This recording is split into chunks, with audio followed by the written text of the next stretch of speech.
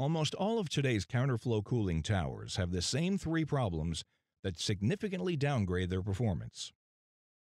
Uneven water loading as a result of overlapping circular nozzles. Excessive wall water as a result of using circular nozzles, and inadequate water distribution systems. Almost all cooling tower nozzles spray in a round or circular pattern, and that's a problem. A circle won't cover a square unless it's really oversized. So to compensate, companies design in an overlap in the spray pattern to eliminate these voids. So why does this matter? First, let me tell you how film media works. Cellular film media consists of a series of corrugated flutes bound together to form a log.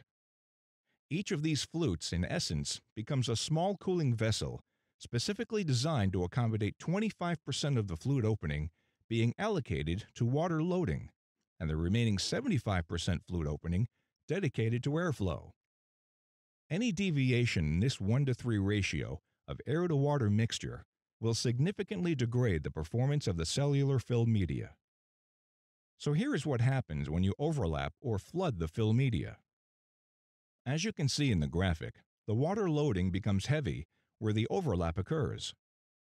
This overlap creates a high pressure drop, restricting airflow in these areas. The blue arrows depict the restriction to the airflow, resulting from the high pressure drop and the heavy water loading of the overlap. The restrictions caused by the overlap cause the remaining air volume to be forced into areas where the water loading is light. Both the volume of air and the velocity will increase in these areas. The red arrows depict the accelerating airflow exiting the film media at high velocities, a gross waste of fan energy. The same circular water pattern of the spray nozzles hits the walls on the perimeter of the cooling tower, flooding the film media in these areas.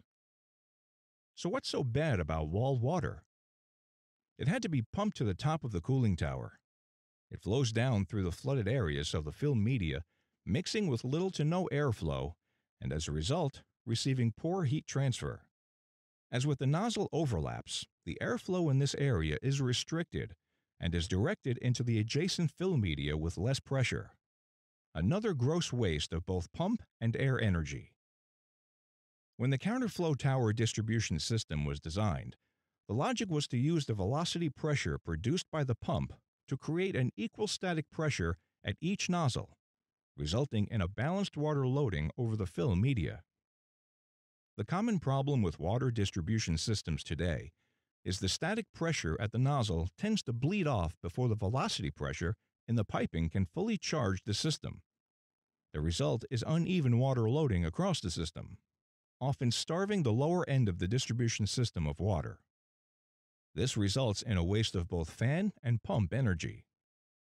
In effect, the velocity pressure competes with the static pressure at the nozzle, resulting in the system not becoming fully charged. The net results of this is that no two nozzles receive equal water loading. In addition, aging and fouling of the pump system, improper orifices in the nozzle, fouling and/or plugging of water spray nozzles, pump water being diverted to other processes, and under-designed pump capacity compounds the problem. Another side problem resulting from high-velocity airflow is enhanced drift loss, which wastes significant volumes of water. In most facilities, makeup water is as precious as fuel. Increased drift loss also corrodes and contaminates adjacent equipment. In areas where water lighting is light, evaporation accelerates, causing premature fouling of the film media. This increases service and maintenance costs. There is major energy savings in counterflow cooling towers by simply changing out your nozzles to the new variable flow nozzle. The variable flow nozzles can operate at only 2 inches above the film media. This will enable an additional 1 foot of fill to be installed, upgrading thermal performance. The incredible variable flow nozzle. The nozzle that thinks it's a valve and distributes the water into a square pattern. See the other 2 videos to see the variable flow nozzle in action.